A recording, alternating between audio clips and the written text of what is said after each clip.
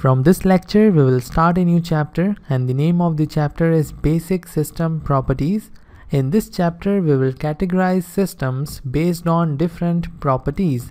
The first category is category of static and dynamic systems. In this, we will understand what are static systems and what are dynamic systems, and we will also solve plenty of examples to have a better understanding of this category. After this, we will discuss what are causal and non-causal systems. The third one is time invariant and time variant systems. After this, we have linear and non-linear systems. Fifth one is invertible and non-invertible systems. And the last one is stable and unstable systems. So you can clearly see we have 12 different types of systems which we have to discuss in the coming presentations. And let me tell you one thing, the definition of these 12 systems is not very complicated. Anyone can understand how they are defined. But when question is there, you will find some difficulty in determining the exact nature of the system. And for this, we will solve different examples. We will try to cover each and every possible cases in all these 12 systems. So examples or questions are very important in this particular chapter. That's why we will complete the definition of the systems quickly, and we will directly dive into solving the questions. Now after this, I will explain few basic concepts which are important to understand the different types of systems.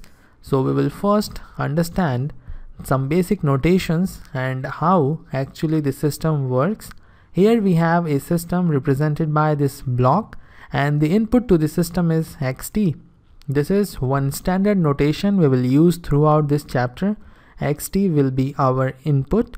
Then we have yt, and as you can see, the arrow is coming out of this system. This is the output. So xt is input, yt is output. This is the standard notation. Now the output yt depends on input xt as well as the property or the type of the system. So based on the input and the changes produced by the system, the output will have some value. Now let us try to understand what is future input, what is present input, and what is past input. The output y is, let's say, equal to xt. This is case number 1. In case number 2, output y is equal to xt minus 1, and in the third case, output yt is equal to xt plus 1.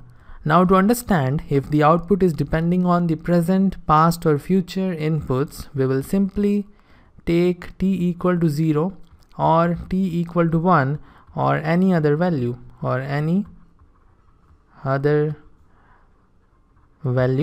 and in this case I will take t equal to 0. So in first case we will put t equal to 0, and let's see what we have. We have y0 equal to x0. So you can clearly see the output is dependent on the present input. How we define present and past? When t is equal to 0, this is present. If t is equal to minus 1, this is past, and when t is equal to 1, this will be future. And as we are talking about t equal to 0, this means we are at this time instant, and relative to this time instant, t equal to minus 1 will be past and t equal to 1 will be future. In the same way, you can have different past and different future values. Now if you are at time instant t equal to minus 1, t equal to 0 will become future and t equal to minus 2 will become past. So it all depends on our analysis and our reference.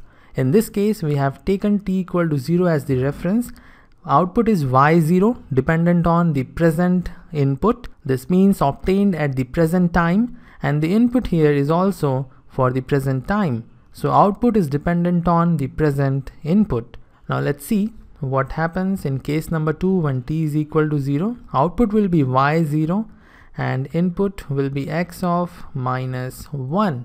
Now you can clearly see the output is dependent on the past input, and in the last case the output will be y0 and it is equal to input x1. So the output, which is the present output, is dependent on the future input. So these are the three cases to understand how to know if the output is dependent on the present, past or future values of input. Simply consider t equal to 0, 1 or any other value, put it in the equation given to you or the relation given to you, and you will have the proper understanding of the relation. Now this will be useful when we study static and dynamic systems, causal and non-causal systems. Now for time invariant and time variant systems, we will see how to implement delay, and I will explain it when we will discuss time invariant and time variant systems. For the fourth one, linear and non-linear systems, we will understand the principle of superposition, in which we will see law of additivity and law of homogeneity, and this is also something we are going to discuss in this particular lecture.